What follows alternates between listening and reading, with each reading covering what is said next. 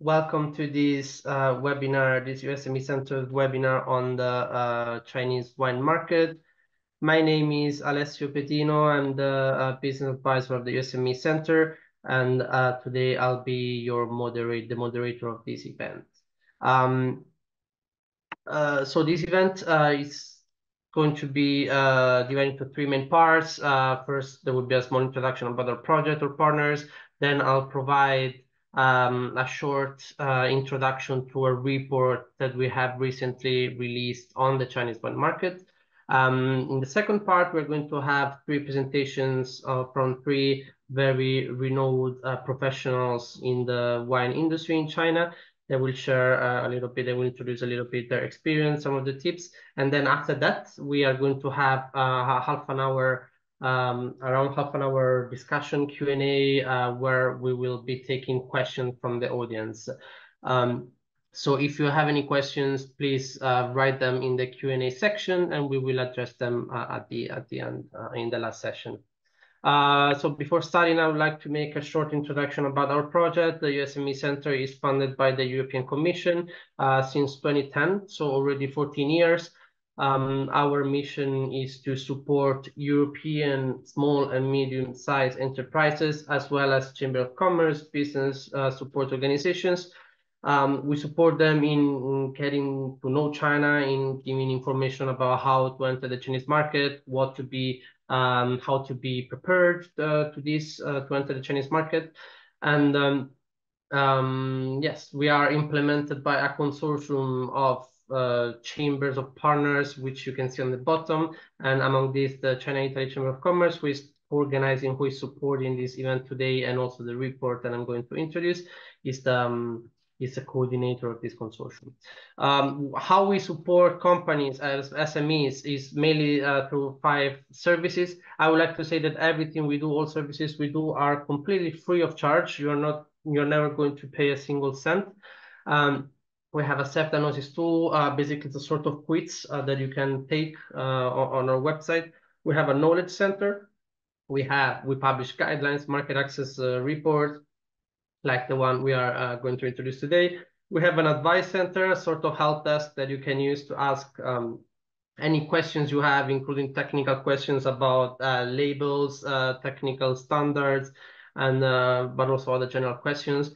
Completely free. We have experts at your disposal to answer this. We have training sessions, and we have an advocacy platform. So yeah, I mentioned this knowledge. This is you will see later in the presentation this report on wine, but we also have others on horizontal issues like the GACC CIFER registration, health food additives, but also other issues such as how to draft sales contract if you are negotiating with Chinese importer, what kind of clauses you should include, what you should pay attention to. So this is pretty much it. Before starting, I would like to give the floor to Miss Federica Vigiani, who is the manager of the Beijing office of the China-Italy Chamber of Commerce, who again has been very active and helpful in supporting this activity today and the report. Thank you, Alessio. Good morning and good afternoon to everyone. Thank you very much for the invitation. I'm very happy just to say a very few quick words on our chamber and also the support that we provide to Italian companies based here in China and also those that are interested in the market. We're very happy as partners and leading partner of the consortium to be part also of all these activities that are sector-based. Of course, the China-Italy Chamber of Commerce is the only business association that represents Italian companies here on the market.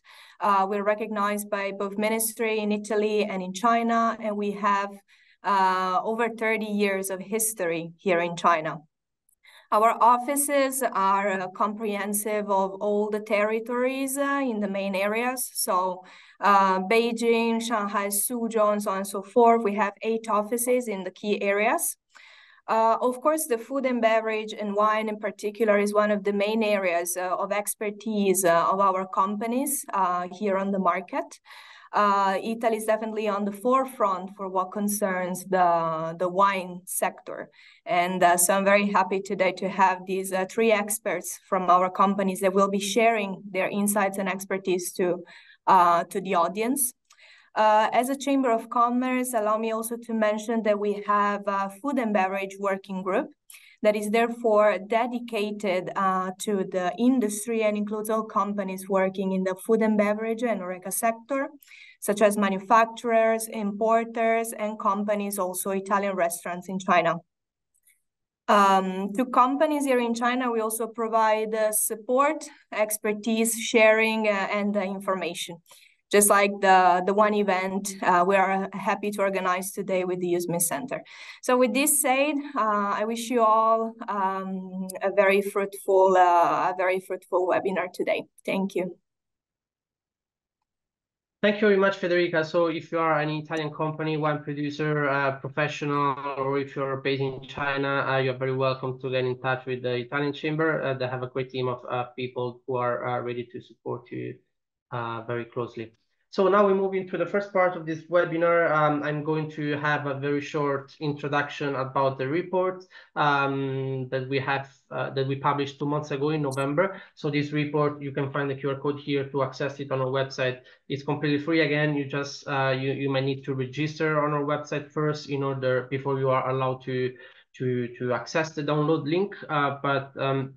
Yeah, after that, you will be able to download it. So this report there are 4 main sections. The first one focuses a little bit on the Chinese wine market, covering issues such as the consumption, who are the consumers, but also domestic production. Of course, the most important probably section is the imports situation, but also then the distribution and retail channels, and also what's a little bit the outlook of the market in the future. Second section focuses more on the regulatory side, on the technical aspects, particularly this CIFER, GACC CIFER registration, but also food safety standards. What are the content of labels that you have to put on wine? And we also have, I think it's a very interesting section on cases of imported wine rejected by the Chinese customs. It gives you an idea of from which countries, for which reasons these were rejected. And we also have another section, which is a more kind of summary of what the challenges and recommendations are. It focuses on different aspects, including one on geographical indications, which is a very important topic recently for Europe and China, and also one on funding, and there will be a specific slide on this. And then we have case studies. We have done interviews with 3 industry professionals, which we are very happy to host to have today on board. They will share their insights later. But of course, in the report you can find full interviews, very detailed interviews. So today I'm just going to give a very short, brief overview of the content of some of the content of the report. Again, it's a very detailed and comprehensive report, so it's just going to be a glimpse into this report, is to show you what you can expect to find in this report. So overall, the Chinese wine market has been, the consumption of wine in China has been decreasing. And this started actually well before the pandemic. I think at least since 2017, consumption has been decreasing quite steadily, I would say. However, this doesn't mean that wine is becoming less important. On the contrary, we see that despite decreased consumption, the culture of wine, the knowledge of wine, the awareness of wine, and all the cultural, let's say, aspects around wine have been actually growing. So China still remains a very important, it's absolutely a very important market for European wine producers. Among all the varieties, still red wine is we will see also later in the import section, but this still red wine is the most important variety. In terms of market drivers, what is driving the market? Wine overall is recognized as a healthier alcoholic beverage compared to others. There is also a lot of investment from local companies, and also foreign companies actually, in local wine production, which actually contributes to more knowledge to growing the culture of wine in China. Of course, it also maybe leads to more competition, but if it also has positive impact on the awareness of wine. Wine is also slowly emerging for ordinary consumption, so not just for when you have big dinners, just to show off basically, but also for more for people to enjoy it, maybe even alone or with a few people. There is also growing interest in learning about wine, in learning different wine regions, different varieties, so tasting and learning activities. And last, I would say that we all read from the news that the consumption in China has not recovered after the pandemic.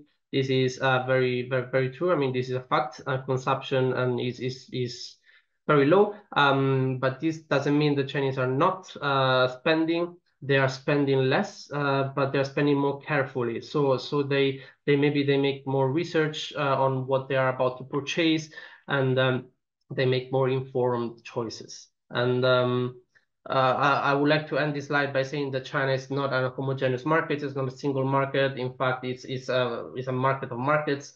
There are different markets, different operators, different actors, different channels in each region. So you should focus initially on one or on a specific region, and then only after that maybe try to expand to others.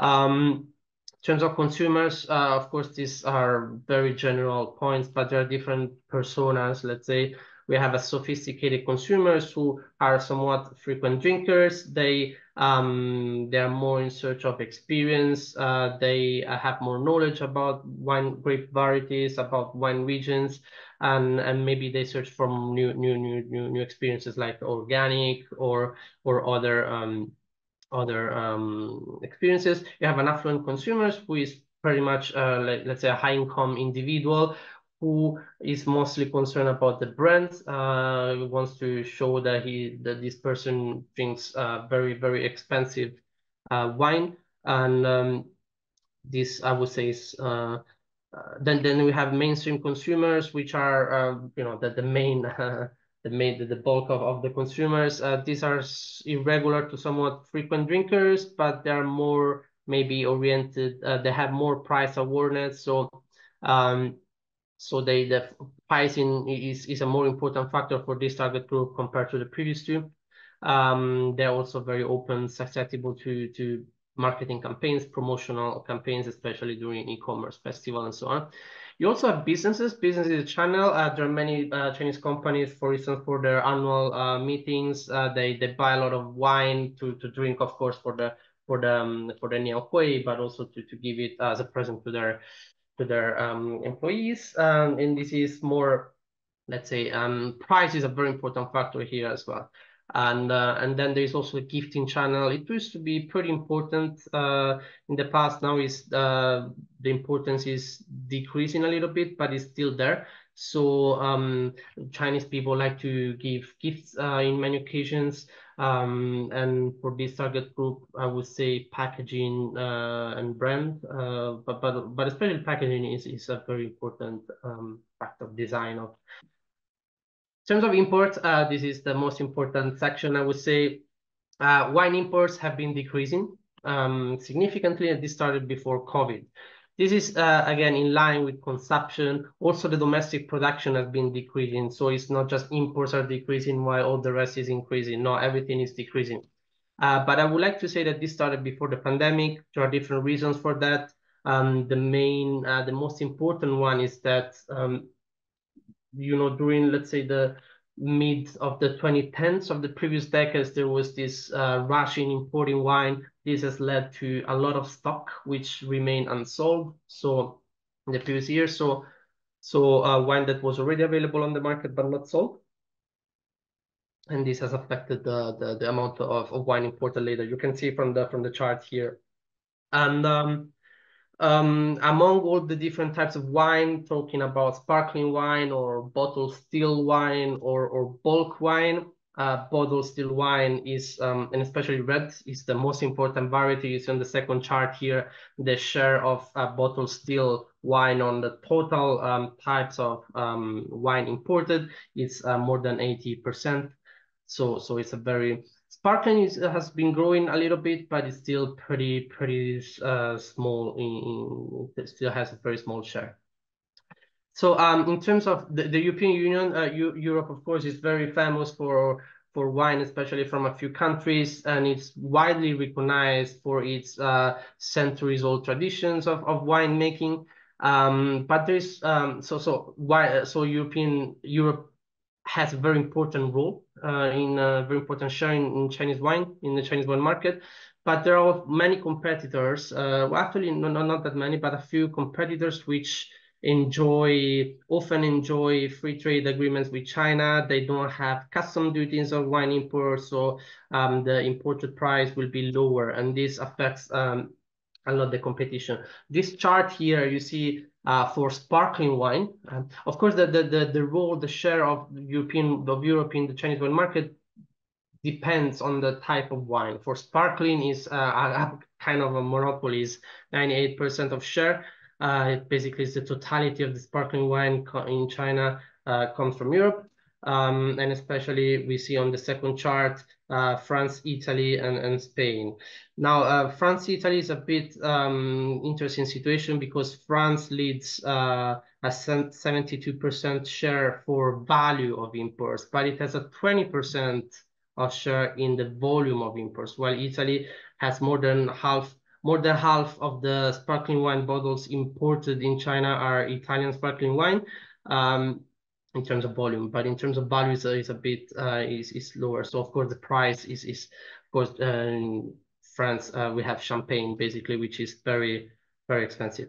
For bottled red wine, the Europe has of course is a leader, but not as much as sparkling wine. You see here this chart, the current the market share of Europe in 2022 was 62%. And it what I would like to say that is that from 2020 to 2021, the market share jumped from 42% to 67%.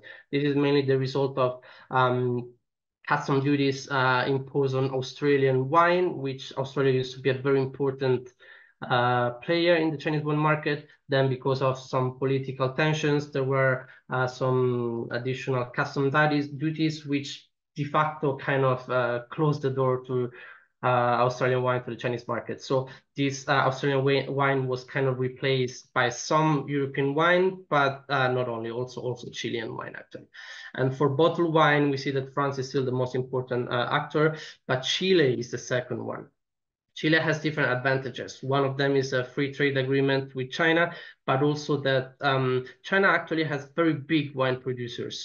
Chilean wine producers are very big, so they have a lot of industrial resources. They have a lot of industrial channels to establish a pretty solid commercial presence in China. While maybe in other countries in Europe, wineries are still very small, family managed, and maybe they lack some of the resources to establish a solid commercial presence in the country. Bulk wine.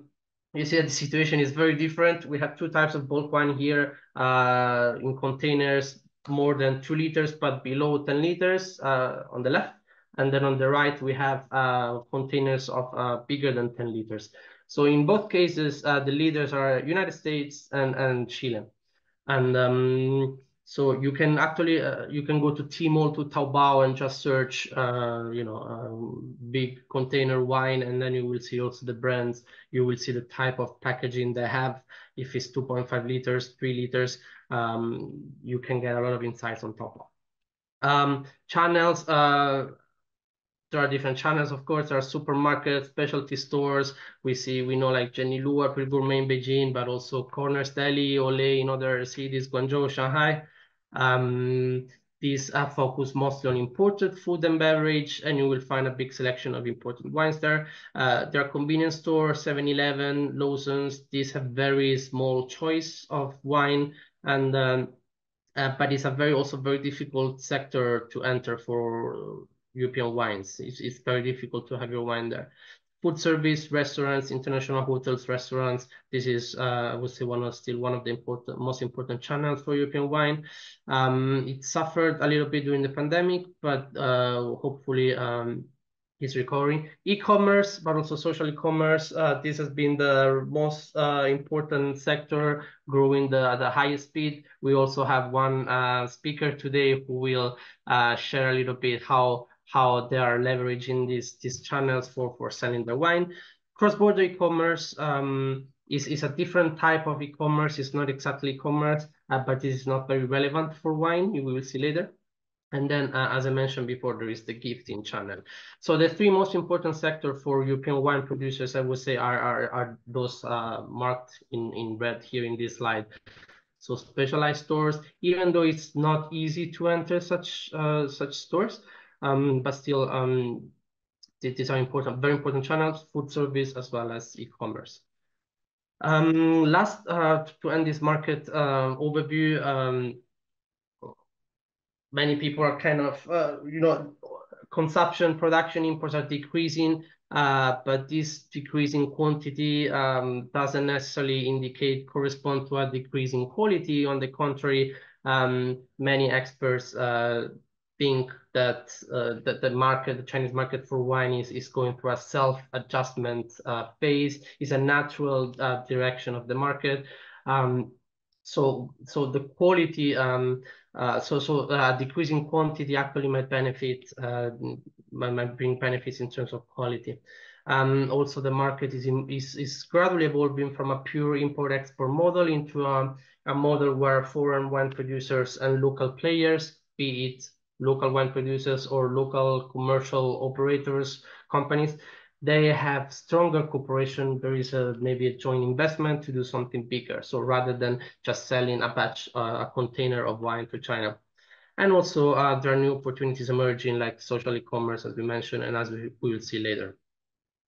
So again, I'm going a bit fast because time is short, and I prefer to allocate more time to questions with the speakers, but you will find all of this content in the report also in a very detailed way. In terms of requirements, I would say that there are two main ways to enter the Chinese market. One is general trade, the normal way to enter the Chinese market, and the other is cross-border e-commerce. Cross-border e-commerce is mostly used for products such as cosmetics or health food. For wine, I would say this is not an important way because importing wine into China is actually pretty straightforward. It's not that difficult. You need to do just a few things. The first most important one is before you ship your product, the wine, to China, you should complete a registration on a specific portal of the Chinese customs. This is called CIFER registration. You have to follow a few food safety standards, but these standards are not different from EU standards, so you are not going to have big troubles here. You have to have a Chinese label, and you have to put it on the bottle. But also, again, the content of the label is pretty standardized, so you're not going to have much troubles in preparing one. Among these, the most important one is CIFER registration, and it needs to. We recommend to complete it even if you're just going to participate in a trade fair in China. You are going to ship a few bottles to present during the trade fair. We advise you to complete it even in that case. Specifically, this CIFER registration here, there is the link here in the slide. You can access the platform. We also have a dedicated guideline, by the way, but wine is considered a low risk kind of category, so the registration can be done independently by the wine producers, and it generally takes around, I would say, a couple of weeks to complete, to have it approved. Once you go into the system, of course, you should first create an account, and then you fill some information. Sometimes it could be a bit tricky, but it's not that complicated. And then maybe I would say in about 2 weeks' time, your application will be reviewed and approved, hopefully. So take this into account. And I would like to say that the registration is completely free. We are aware that there are some websites, some portals which propose you to complete this registration. They even use the name GACC in their website name. But they ask for a fee, like 900 euros fee. These are not the official channels. So official registration is free. Then, of course, you can work with a consultant to help you, but that's a different story. The registration will still need to be done on this CIFER single window platform, no other website. Then once you complete this registration, you will receive a code which you have to put on the label, and I'll show you maybe, yeah, here you see this is the label of an imported wine. You see circle in red is the code that you will receive after you complete the registration on the CIFER system. It must be there. If the code is not in the label, the wine will be rejected by the Chinese customs. So then there are other types or the type of content in the label. It's pretty straightforward, I would say. It's pretty standardized. There are health warnings, storage conditions, of course, wine region, vintage year, alcohol content, and so on. And pretty standard. You can actually, the most common way is to affix it, to put a sticker on the bottle before the product is shipped to China. You can also actually do it once the product arrives in China, if the product arrives in a free trade zone or a bonded zone. This is a bit more complicated because the Chinese importer will then need to go to to stick the sticker. I recommend the first way.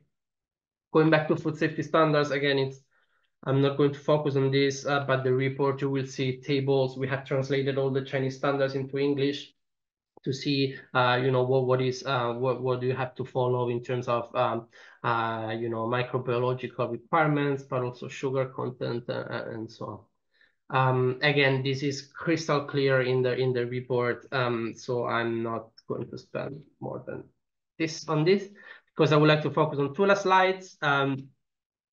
So we have a summary. We have done 3 interviews with the 3 experts who are also here today, but we also talked to other industry professionals. We came up with a short summary of the main tips emerged from these interviews. I would say the first most important one is that Chinese market for wine is very competitive, and we also seen there are competitors from other countries which enjoy zero tariffs, so have lower prices, lower import prices. So in order to compete in this very competitive market, you need actually to invest a little bit, not only in terms of money but also in terms of time, in terms of long-term planning. You should have maybe a longer term vision rather than just focusing on selling single batches of single containers of China. Marketing and branding are extremely important. Some would say that these are even more important than the technical features of the wine. I would say that some of the elements that can be highlighted into marketing and branding campaigns are, the diversity, complexity of wine, but also the linkage of the wine with the territory, the history, the family traditions. So elements which are pretty unique to you compared to other countries. The healthy lifestyle of wine producers, but also how consumers drink wine, what are the health benefits for drinking wine. If your wine has been recognized with some awards, international awards, highlight this in the promotion because these awards are often very well known in China. So, if a Chinese consumer see this award, they will say they will be pretty much impressed by it. And also, if you sell to other markets, make sure that you tell this because this shows that your wine is appreciated by all across the globe. Geographical indication, we know there is an agreement between the EU and China on geographical indication. Wine is the most important category within this agreement. There are, I think, 1/4 of the products in this agreement covered by this agreement are wine.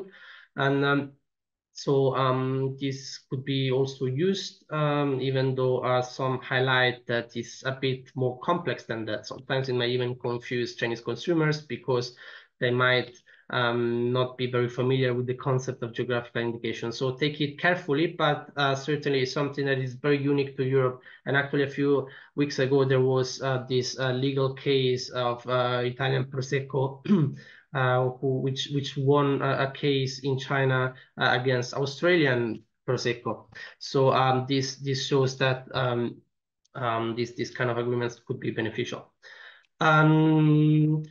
Yes, trade fairs are very useful, of course, for meeting new importers, but you should come prepared.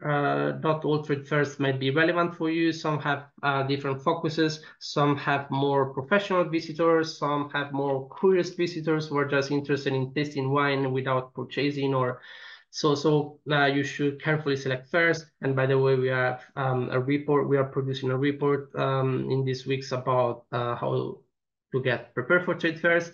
And of course, you should register your trademark before you even go to China, because trademark issues, bad faith registration of trademarks is a very common issue in China. The last slide, I would like to say, the reason why we decided to do this webinar today, the 18th of January, is because today is also the day during which the European Union has launched a call for a funding call, basically for doing promotional activities in third markets for agri-food products. So there is one agency of the European Commission called Research Executive Agency that every year provides funding for doing agri-food promotional campaigns in third markets, including China, but of course also other countries around the world. There are different types of programs. Some of them can be done by a single entity. Some of them must be done by 2 or more entities from 2 countries, European member states. The most important thing is that the funding here doesn't go to a specific company, basically to promote the company. Funding is allocated to consortium, to category, to consortium trade organizations to promote the concept of that wine. For instance, concept of the geographical indication or the benefit, the sustainability of production methods or things like that. Of course, you will also be allowed to display your product in trade fairs or in radio, TV advertisements, but the funding, this application should be prepared by consortia or trade organizations, not by single companies. Single companies can go to their own consortia and invite them to prepare an application to this. But yeah, so again, today the call was published for new proposals, and the deadline is pretty short. I think it's a couple of months. Here is the link. I will also provide it in the chat. There are also more details on this website that you can find. So I would end this presentation here so that we have time for discussion. There is, of course, if you have any questions, write to us anytime. And that's pretty much it. Thank you for your attention. I will now, of course, if you have any questions, we have Q&A later, so write them in the chat, in the Q&A section. Now let's move into the second part of this webinar, where we invite the 3 renowned industry professionals to share a little bit their experience. And then after short introductions, the 3 speakers, we will have a panel with the 3 speakers where they will address questions. So let's start with Michele, Mr. Michele Taccetti, who is the CEO of a China 2000 company. And Michele has many years of experience in the Chinese market. Thank you, Michele. The floor is yours. Okay, thank you. Can you listen? Yes. Okay. Thank you, Alessio. Good morning and good afternoon to the people, everybody. Thanks to Alessio and the SME Centre for the big job and for the mission you have now for making these 2 market more close and more accessible for everyone. Yes, few seconds. I try to keep 10 minutes. The time we have to explain our plan. Yes, I have experience in market since 30 years about, and mainly promoting the made in Italy products in China. Is a kind of experience I have also received from my family. My father started working with China in 1980, and also my grandfather working with China since before liberation in 1946, importing straw braids for hats. So this is a long tradition, and what we can, I like to make some few points to introduce also our plan. The first one is the considering about the market. Chinese market is changing in a general way, not only for wine, it's changing so fast. And especially, of course, as the international market, even the last years, for the problem of pandemic problem, and also the present situation for the war, there is another step of changing that make a different, or we should increase the approach of the market and should change the mentality. Of course, also the new social system, as other colleagues they are explained better than me, the approach also changed the way to approach of the market. But the basic way to approach the market, in my opinion, never changed. To approach the Chinese market, the basic point to start is the culture dialogue. That is the key point to approach the market. If the first point is not based on the culture dialogue, probably it's difficult, especially for our countries, to approach the market. Wine is an important part of a culture dialogue. Wine is the expression of the territory, of the history, of the culture, is a good business card of the country. Is the expression of the historical tradition. That's why before to concentrate the approach in the technical details or even business approach, the first key point is the culture dialogue, to understand the culture of especially for Chinese culture, to present our culture. This is the first step to approach the market in a general way, mainly for wine and food and beverage. The second step is, of course, to have a correct marketing approach, business approach. So that is, we can use the new strategy, the new digital marketing, but still in China, in my opinion, is still valid the personal relationship, no? To create the personal relationship and to create a good network of relationship and knowledge, and giving more confidence to the partner and to the consumers. So as you explained before very well, the created a good image of the brand is the key point, and create the presence of the brand in China is also to explain the origin of the culture. The third point is the technical, of course, expression, to work with the technical expert that can explain and give more value to what we are presenting. Of course, the product should have a high level quality background now more than before. The market now have to approach it with the correct products. No, we cannot more go ahead with some just simple, because it's made in Italy or made in Europe, is a way to approach the market. Now the market want to see the quality, more focus on quality. Maybe not the quantity, but the quality they want to see. That's the key points for approaching the market that we can see in the general way, but mainly for wine, that is the particular products and very competitors market. Referring to the Italian wine, that is more focused on our research, especially for myself. Italian wine has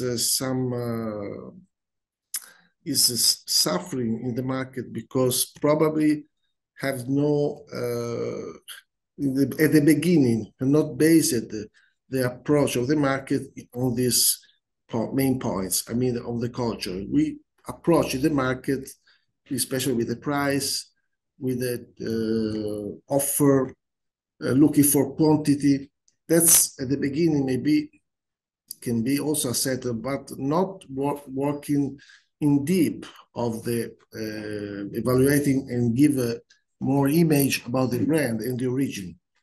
Sometimes in the market we should say no. Sometimes it's better don't go ahead instead of go ahead and give a bad image of the brand of the products. That's sometimes there is some farms that are looking the Chinese taste more than promoting their own and keep stable on their own quality and brand. So some companies changing the label, changing the taste, so they lose their original root. That is their main point. So in that case, French, of course, is they open the market of wine. They are more present in China, mainly because they have worked in this way, creating the right bridge and connection in the cultural way, promoting their products and their roots, and never change too much their offer. If you see the wine, French wine have always their label, white label with the castle, with the tradition. They don't change their image. Of course, they try to meet the taste, try to meet the strategies, but don't change the product. This is the key point, in my opinion. That is another key point of this is, of course, some strategies that the Italian market have to follow and maybe try to copy in this case from other countries more developed, like approach the market through groups, creating some groups. Italian farm are small size, not big size usually. So go alone is complicated.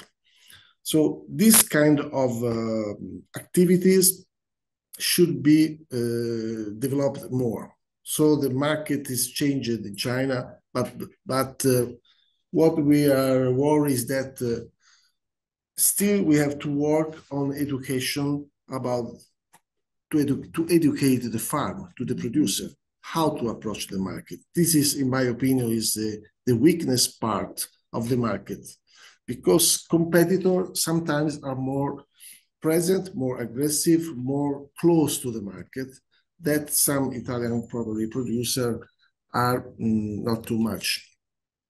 So I think my time is ended, and so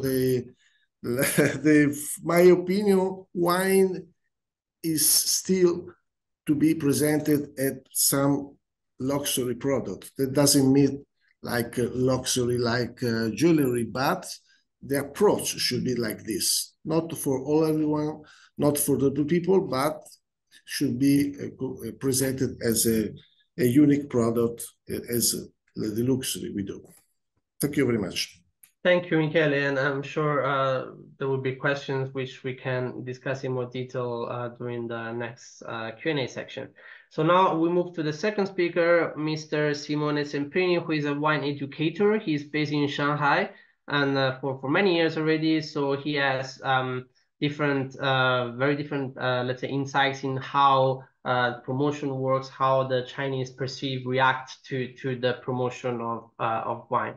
Thank you, Simone, for being with us, and the floor is yours. Thank you, Alessio, to invite me here. I'm very glad and honored to be part of this webinar. I'm not going to be too long. I'll try to make in some point that for me, as you mentioned before, and also Michele mentioned, the market changed very fast, very drastically, and the key point in order to introduce the Italian wines to the market is to work as a group. That's for me is the key point. Is something that maybe sometimes as a small company, they are hardly doing this. It's hard for them to working together for many reasons, of course, for business part. And I feel like also the Chamber of Commerce is doing a very good job in this, in order to make many partners together. I came in China in 2013, so I wouldn't say very long time ago, but it was a kind of key moment in the change of the wine business in Shanghai, especially because I've always been in Shanghai. All the respect, Shanghai is not China. You know better than me. If you've been in China, you know Shanghai is the most international city and also probably the leading city for many ideas, for many strategy, and for many changes. So when I came here in the beginning, it was there weren't many wine bars, many places selling wine in a professional way, very few. And the wine market in the beginning, it was a little bit more approach in terms of gift, as you said, that also decreased. The quality and the label that I saw here, they were most of them OCM or label made for the Chinese market, but not even known in Italy. And that little by little decrease and increase the quality, definitely increase the quality. So I can see now more and more even small wineries coming in. And that it shows that the market is becoming much more mature, ready. And I know it's very hard time. It's very hard time for everybody, but I can still see a bright future for this country in terms of exposure, in terms of volumes, in terms of possibility. So I always try to be positive. It's the only way, especially now is the beginning of 2024, guys. I don't know about you, but it's been very slow. We are very close to the Chinese New Year, so we were expecting probably more, but in terms of sales, it's a little bit slow. We will see how it's going to be after Chinese New Year or maybe on the second part of the year. Still thinking that Italy is a very huge potential. When I mentioned before also, when you see in my interview, small introduction, I said branding. Branding for me, it means also branding as a country.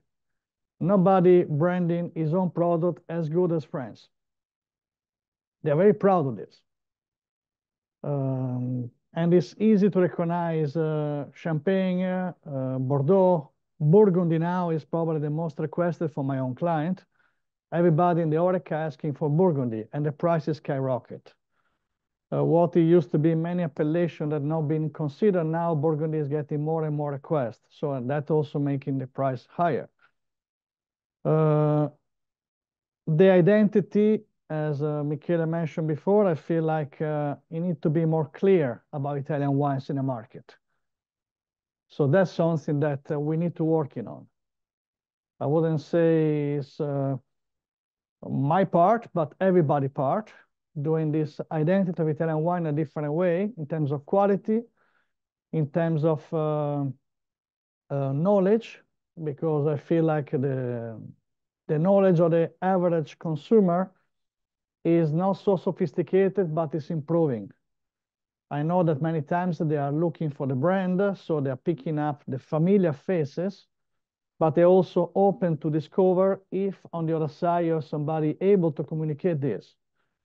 So the key part is knowledge in the beginning, for my side, I feel like, making the consumer and who's selling wine more aware about the potential and about the quality.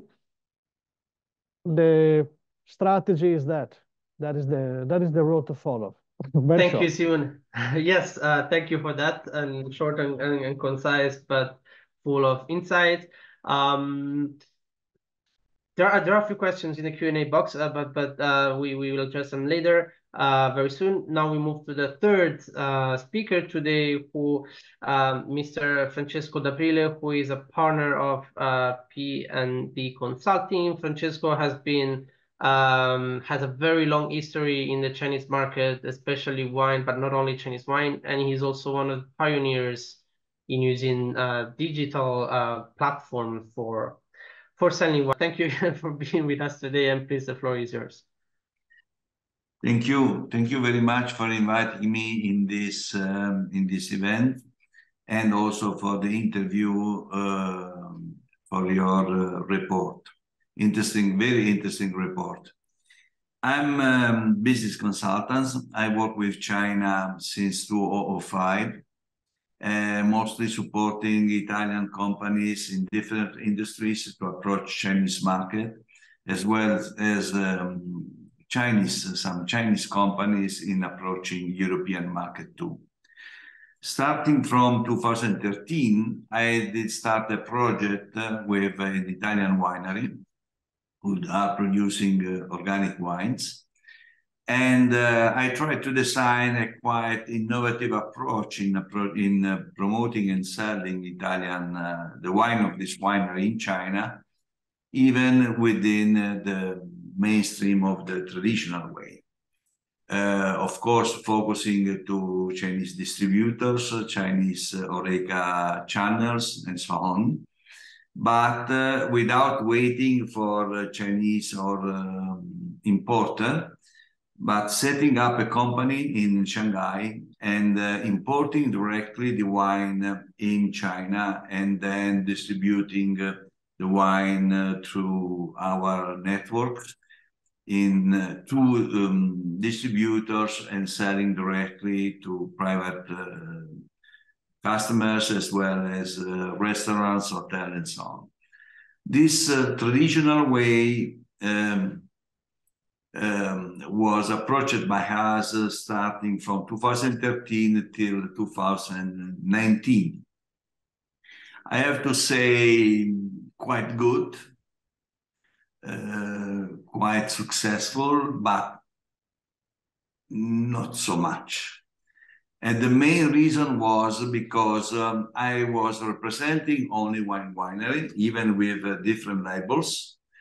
But in that time, the market, mostly focused, especially in the HoReCa channel, was changing the approach, because hotel and restaurants were asking to the local distributors not for providing one or two winery wines or some labels, but they were asking more and more for the whole wine list.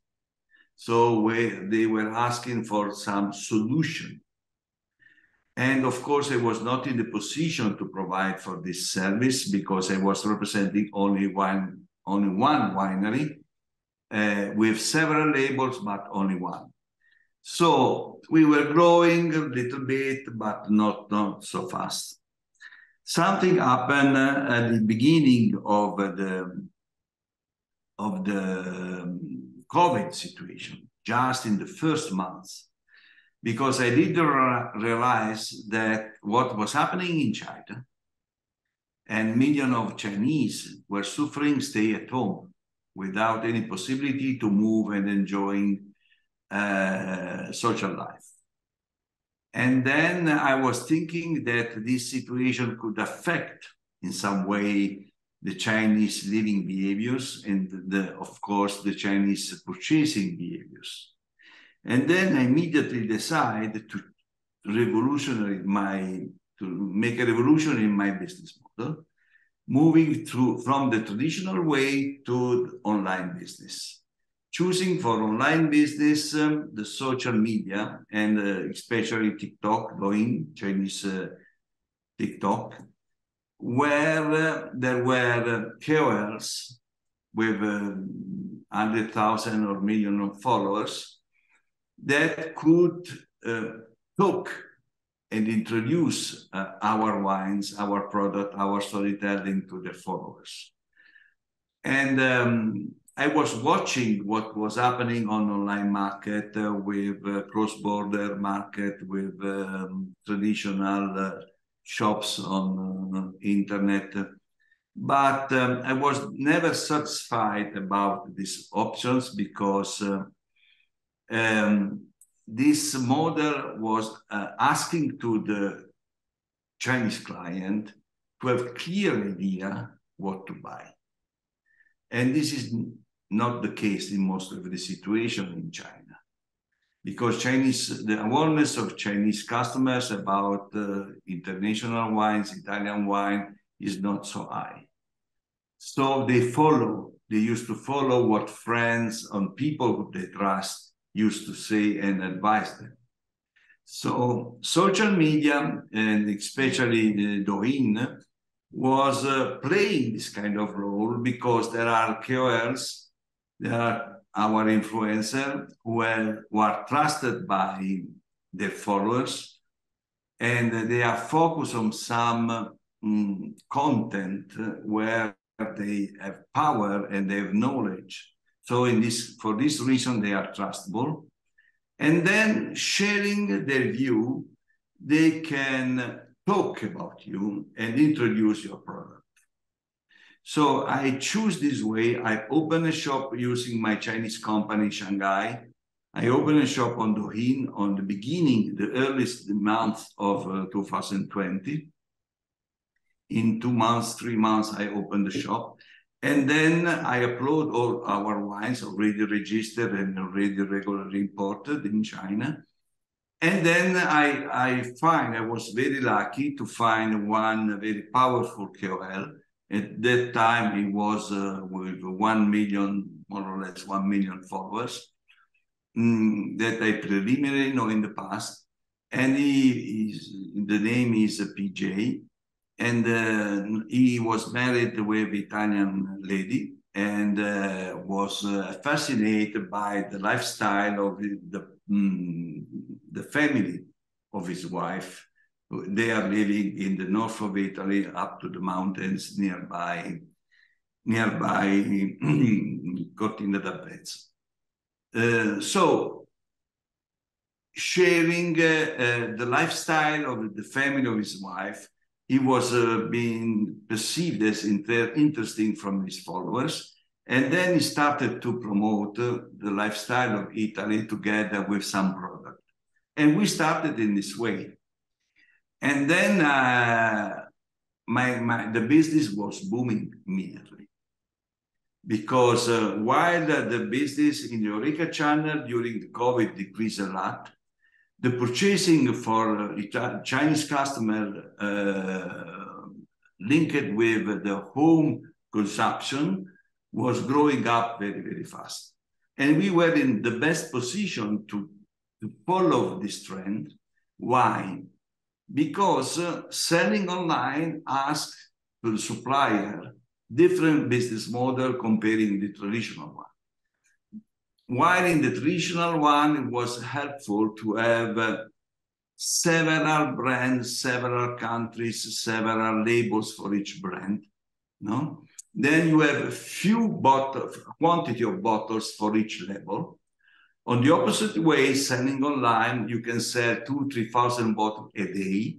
This means that you ask for a huge stock of each label. And this was the case of our strategy and business model. And we were ready at that time to cover this need with huge stock of each label. And then we grow up in this way. The main challenge at the end of this introduction, I can say it was to provide the interesting storytelling for this KOL. Because these KOL are people who guarantee for you. They have two needs, money and trust. So they need to provide trustable content to their followers. And then it is up to us to design this content and share with them. Just an example, during the COVID situation, benefit from one period where in Italy, in Europe, it was easy to travel. We did organize the first live stream from the European winery from Puglia. And then after a few months, we hosted 7-8 Chinese KOL based in Europe to come and visit us in the winery in the same days during the harvest time, and have live stream from our winery, sharing the real life, sharing the real content of what we do, who we are, and how we work. And it was the powerful value of our proposal. And then starting from that stage, we grow up. And now the next challenge is to increase in terms of number of KOLs. Of course, now we don't have only one. We have several one, but having a huge number of KOLs, of reasonable number of KOLs, make your business much more strong and solid in approaching this market. Thanks God, in the beginning of this year, I'm not suffering any problem, but we are growing up, following our expectation, thanks to new events that we have organized. Yesterday, I've been in Rome for a live stream with a KOL based in Rome. Last week, we hosted other KOLs coming in the winery, having 2 days live stream. And it has been very challenging, but interesting and successful. Sorry for being a little bit late. No, you are not. You are right on time, Francesco. Thank you very much. And actually, to all the participants, if you are interested in knowing more about, this KOL, how do they charge, or maybe some tips in working with them, there are more details in the case study in the report. So also for what the previous speaker said, everything is more detailed, explaining more detail in the report. I would also like to say that Francesco now has hundreds of thousands of sales on their official store on Douyin and WeChat. So 5 stars ratings for logistics. I mean, he's a superstar in this field. So he's a valuable person to learn from. So now I will move into, we have different questions already. I will move into a Q&A, interactive Q&A with all the speakers. There are a few questions in the Q&A chat, but of course, if there are other questions, this is your chance to ask them. I would start with one of the questions that we have received, which I think is very, some of you mentioned it. Maybe I will ask all the 3 speakers to give your insights. So there is one person who asked that he when speaking to wine professionals in China, this person often hears that there are 2 price ranges. One is a high price of wine and one is low price of wine. And the high price generally corresponds to French wine, while the low price generally corresponds to Chilean wine.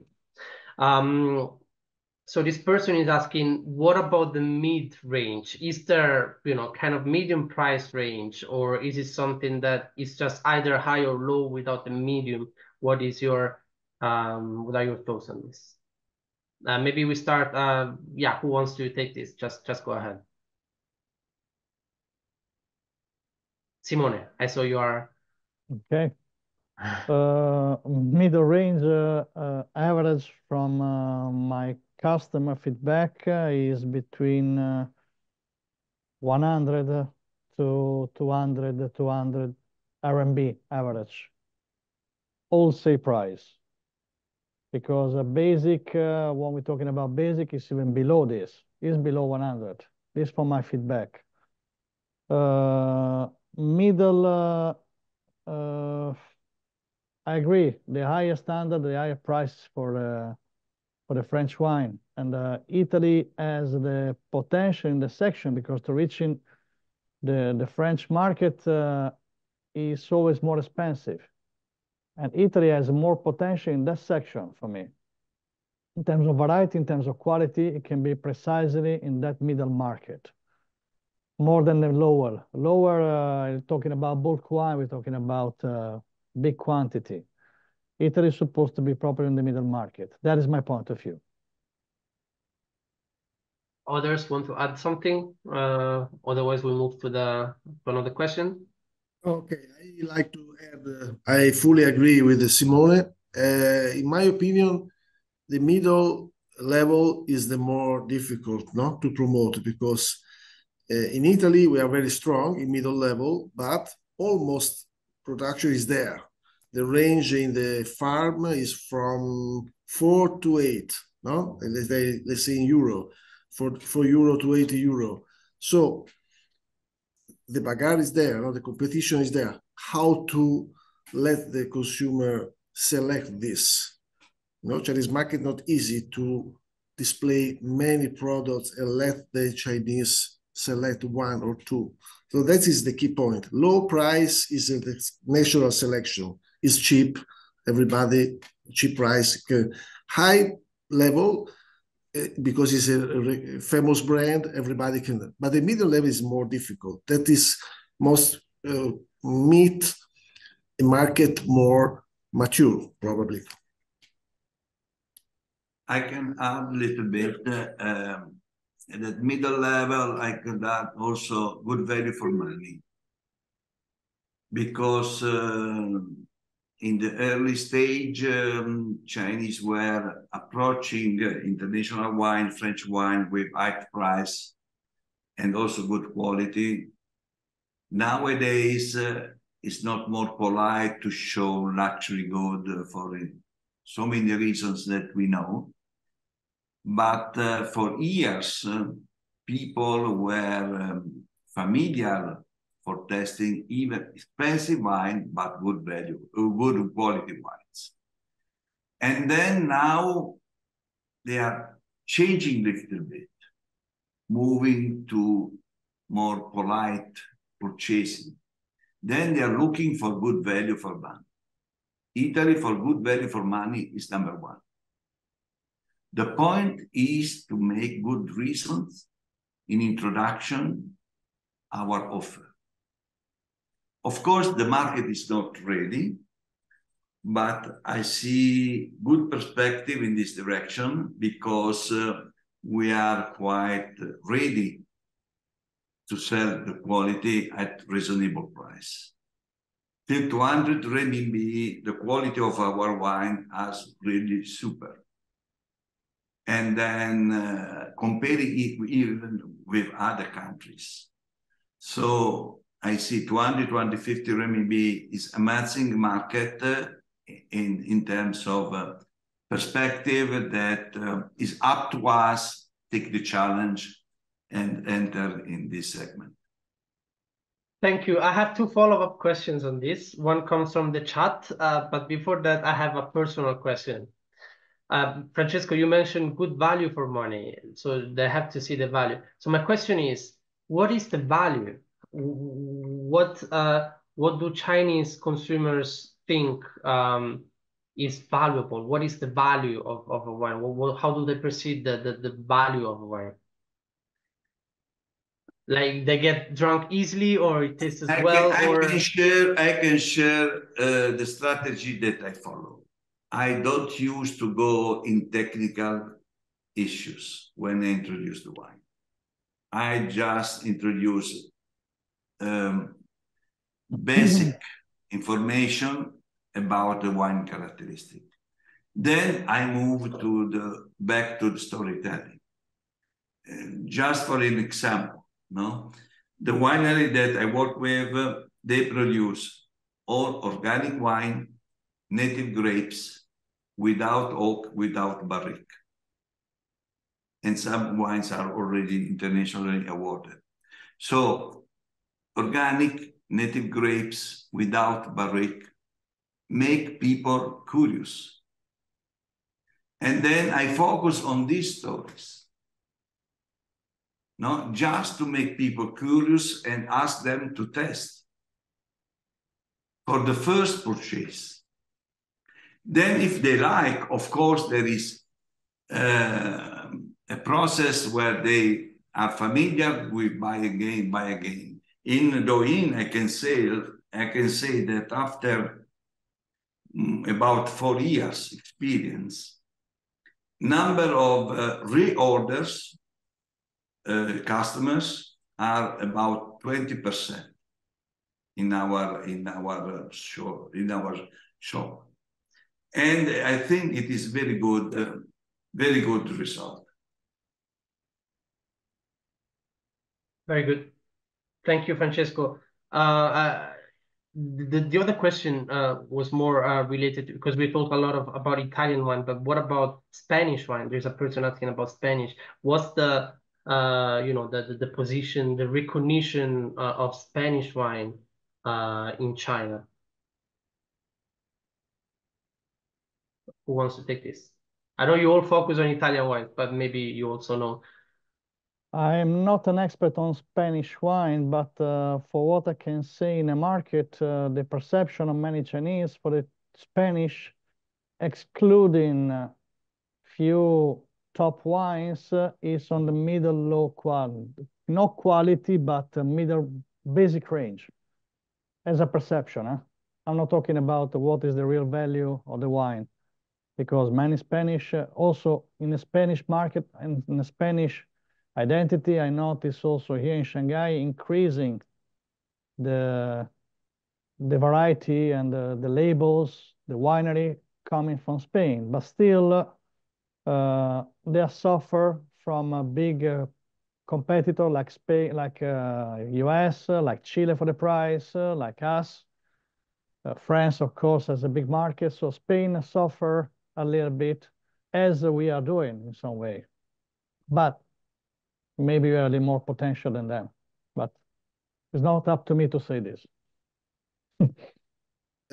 Yeah, I can add, besides some experience I've had with some big brand with Spanish, I think the Spanish usually have a good marketing strategy. They are more aggressive probably than us.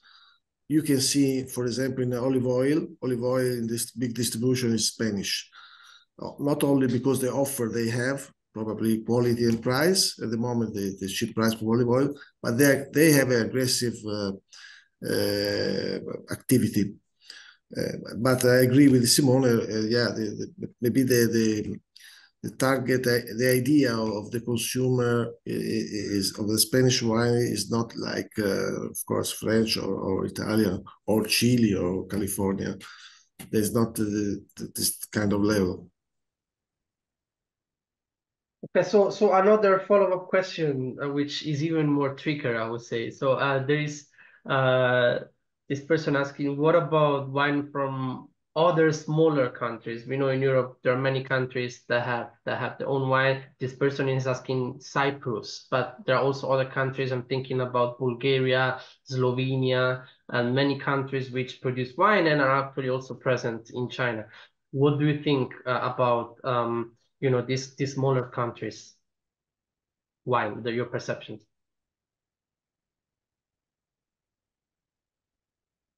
Who is brave enough to take this question? Or maybe you can just say what they can do eventually to promote their wines. I think that yeah, please, sorry. Yeah. I think that country, sorry, thank you. Country brand could be less strong, but it doesn't mean that they could not, comparing with France or Italy maybe, or Spain, but it doesn't mean that they cannot approach this market. I think that mostly is related with a kind of differentiation. There should be a clear value proposition to share. A clear, you have to give good reason to Chinese customer to try and test your product. No? And this message has to be clear. No? If you don't have a strong country brand coming from Bordeaux, blah, blah, no? You have to find other ways to make Chinese curious about your product. And then, why not? Yeah, well, I can. Please. Yeah, oh, sorry, Simone, please. No, I was just saying briefly, I was just comparing recently one example for me, South Africa, that a few years ago it wasn't not even on the map. And now South Africa is very, very requested, very high popularity, but it came here as a big flag altogether, as middle and small producer. The However, South Africa has quite a long history in wine production. For wine production, even a very good quality. But they reached China quite recently. That for me is an example. So it takes time, but Cyprus, it can be an example, I don't know. Coming here in a wine fair, attending a wine fair all together, and flag first, and all the wine behind. Yeah, I confirm what I have told before. I think because the approach at the beginning should be based on culture dialogue, the expression of the country, for special country in Europe, they have tradition in wine as well, like say Cyprus or Romania or other wine, like for example Georgia, no, is a good wine in a good market in China. I think that is the first step to start. So the typical production they can have market if they have a good approach in the culture dialogue. Thank you. And so building on this, I see some questions relate to what is the role of national chambers of commerce, institutions. Could they do more? I would say, of course, they could always do more. But we see a lot of sometimes efforts, delegations that fly to China to attend a trade fair, or spending a lot of money to work with a KOL for a live streaming session. And but maybe sometimes the return is not as good, or maybe not as sustainable, not as long term as it is expected. So I don't know if you have any comments on this, on the role of institutions, what they could do more, and maybe how they can do it better. Because we also have some participants that come from business, trade organizations, so it's not just companies. So if from your perspective, if you have any advice for them. Yeah, following also there is a question I see in the chat, not direct to me, that is also referring to your point about the institution. And yeah, the institution has an important role, no? An important role, because when also Simone and Francesco told about to approach the market in a group, no? As a group of companies, not only one, that is not only for one usually, but for all products, but one especially. So the institution, the consortium, have to do this one. Anyway, the institution can be the key point for organize the group to select, especially to select the quality of the company. Then there is some expert that select the quality of the products. But first, to approach the market in the one project, the institution can be, the top, the head of the group. That is the key point. Unless they have sometimes financial support and promotional supports, they can help. But also make also selection sometimes, because the Chinese market, as a famous sinologist, Maria Weber told, China is not for all people, all companies, not all for. Only those who have a clear idea and approach can approach China. So for the group, institution has an important position in group. I agree very much, and it's also what we try to do as part of our activities at the SME Centre. China is not for all. You should be very clear about your message, but I would also add that you should have very, I would say, enough resources and commitment for long-term expansion in the market. So not just trying it like this. So I don't know if Simone or Francesco would like to add anything, or we move to another question. For me, we can move to the next question on my side. Francesco, sorry. Okay, if institution, I can talk about my channel online. If institution can support group of Italian companies, to approach and manage KOLs, promoting not as individual brands, but the region, the country, some aspect of our lifestyle, producing content useful for KOLs to promote Italy, and then leave to the individual company or consortium the role to sell themselves. No?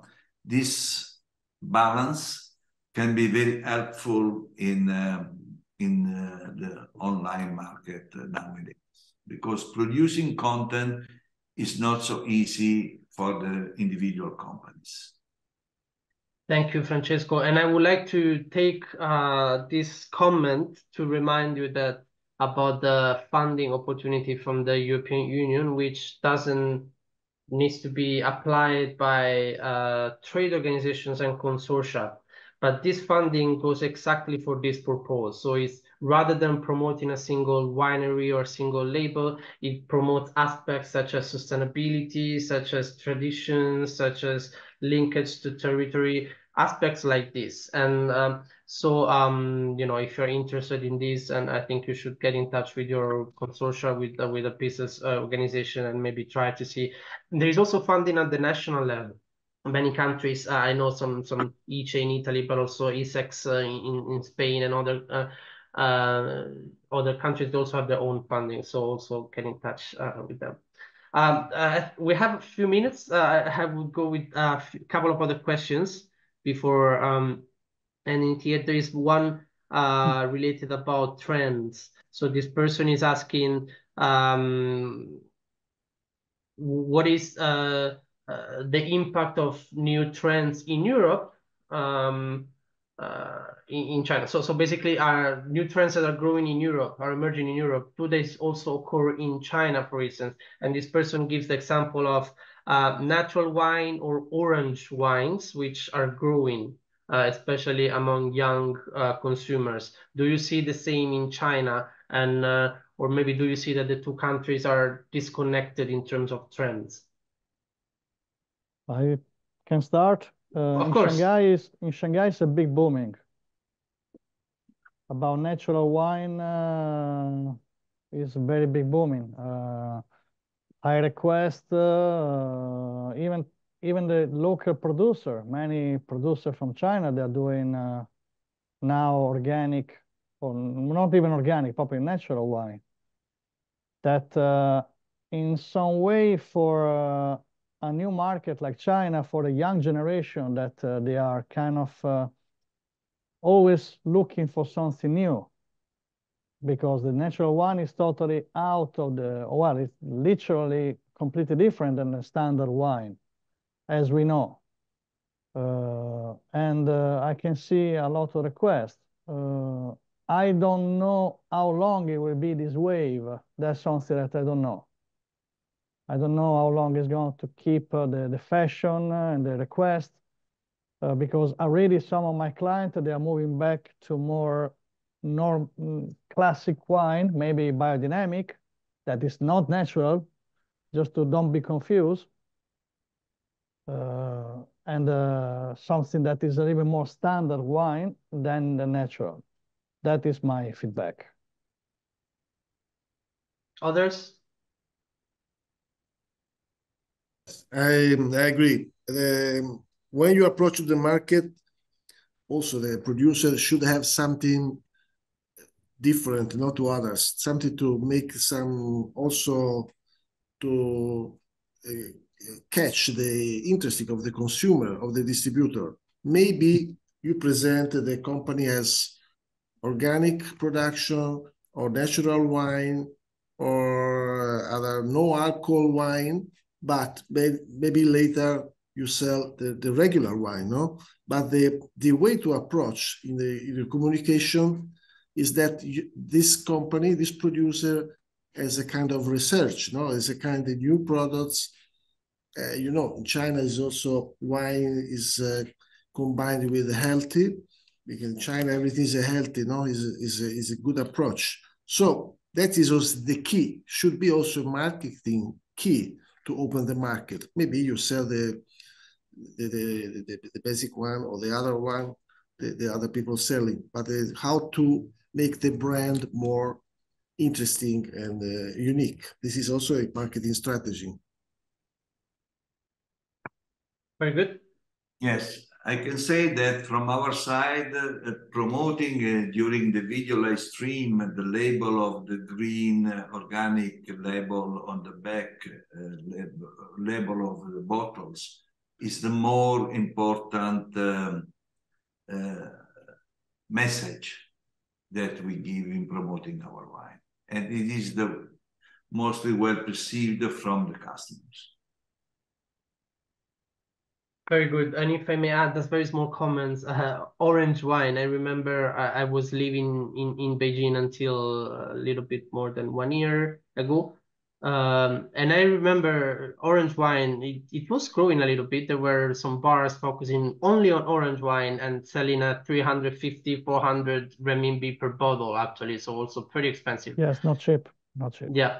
And there were also from countries such as Georgia, Azerbaijan, so not just of course Italy as well. I think I don't remember others, but it was interesting to see that, and there were a couple of bars. So now I would take only the last question, which is a more kind of to end this discussion about, okay, so what? So we've seen imports, consumption are decreasing a little bit, at least in terms of numbers.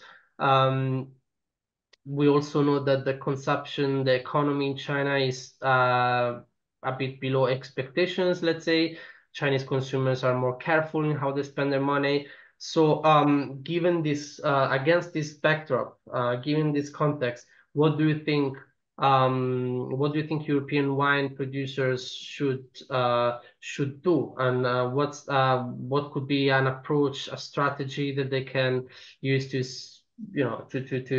into this during this period, and maybe what actions that can be done? There was also another question which was not answered about okay, how can I promote this? How can I pass this message? So maybe 1 or 2 minutes each.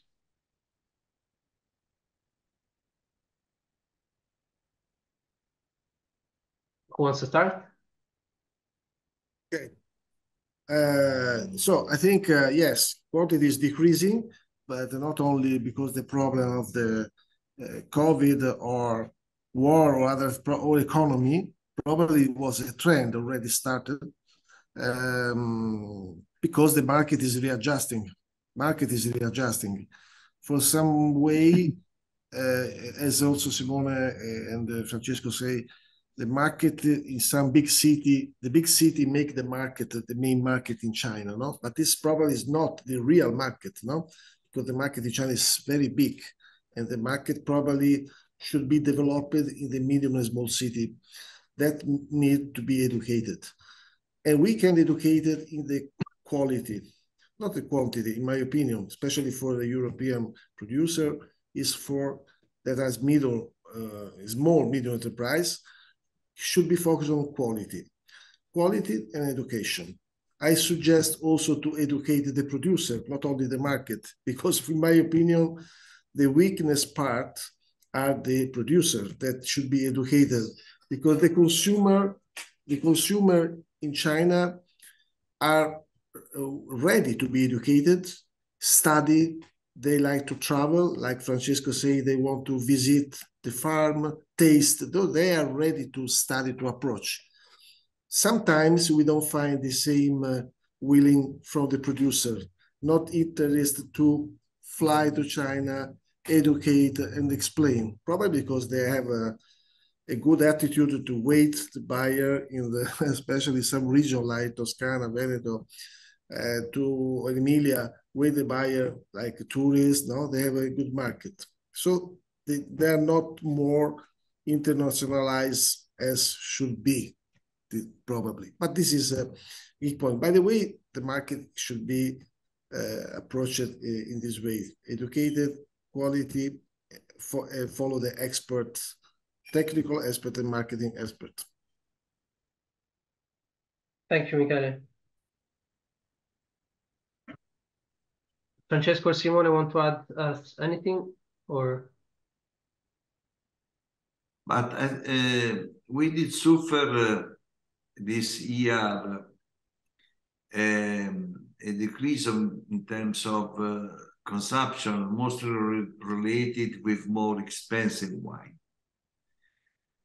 In terms of quantity, we did not suffer, but the mix of purchases was moving from more high cost to cheaper one.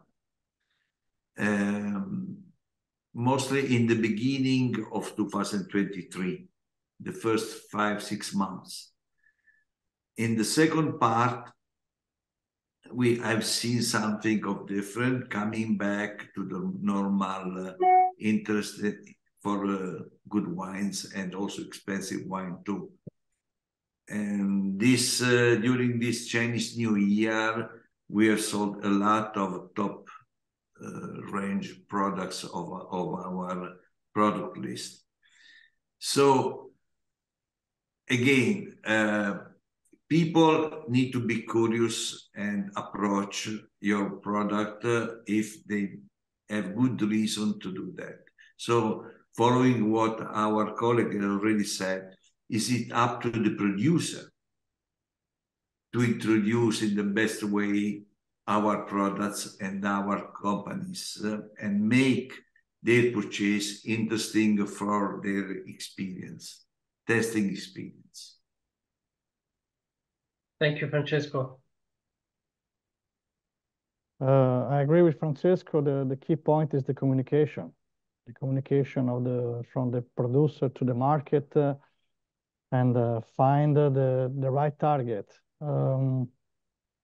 I was reading a famous book probably about the marketing, and everything started from why.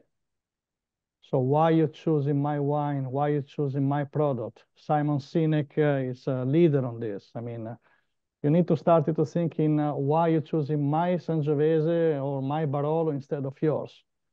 And you need to give a history. You need to give a full package. That's for me is one of the key of the communication. Want to start to thinking about more than how, why, and then you build in everything behind that. Thank you, Simone, and this is a very important consideration. So before the how and when, and I think the why is even more fundamental. Is the basic. So thanks to Francesco, Simone, and Michele for your insights. Again, many of these comments, insights are also included in the report. We advise you to download the report, which is free. You will find also some screenshots from concrete activities. In the slide that you see here, there's a QR code. It leads to a short survey. We would really appreciate if you could take 1 minute of your time to fill it, and also maybe eventually propose some topics that on which we could do other events in the future. There are still some questions in the Q&A. Unfortunately, we don't have time to answer all of them, but I invite you to contact us to maybe yes, to write to us with these questions. We will try to provide an answer to this question. Here you see the address. So also a final reminder, we are going to circulate the slides of this event, but also the recording of this webinar is going to be published on our website. Your personal information will not be published anywhere, so it's and that's it. I think it was a very interesting discussion, many insights. These are our socials. You can follow this account for being up to date with our events. Actually, we have more. We also have another event tomorrow on cosmetics, if any of you is interested in cosmetics.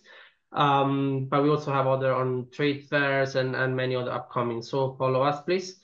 And yeah, I think that's it. Thanks. Thank you all for your participation. Thanks to the Italian Chamber for your support in this. Thanks to the speakers for your insights, and I'll see you next time.